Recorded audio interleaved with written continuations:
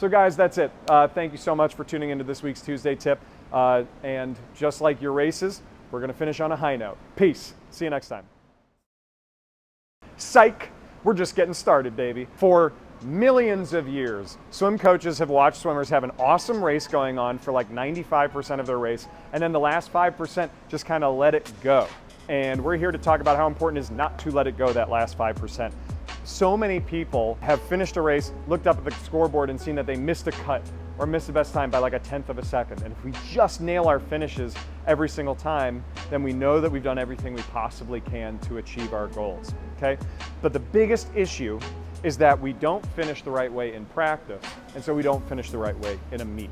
Every single time you're doing something in practice that is supposed to be of any kind of moderate speed or greater, I want everybody this week to be building into your finishes, nailing down your timing, and attacking that wall into your finishes. It's gonna look different depending on what stroke you're doing. Butterfly and breaststroke, our tip this week is that we want you to make sure that you are thinking about where you're at when you're at the flags in your stroke, so that we can start to develop a sense for how many strokes away from the wall are we, right?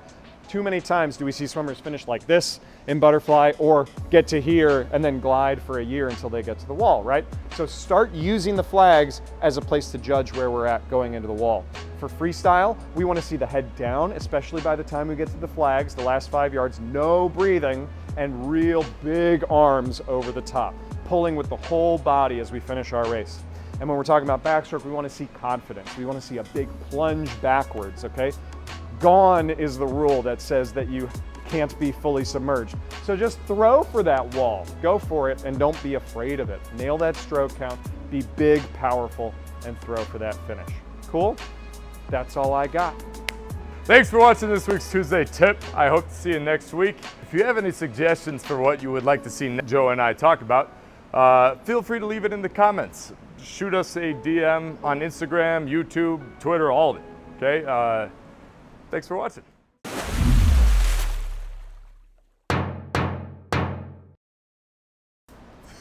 Okay, and then it'll be like black screen transition, whatever, and then it's like, all right. Hey, welcome to the Tuesday. No, that doesn't make any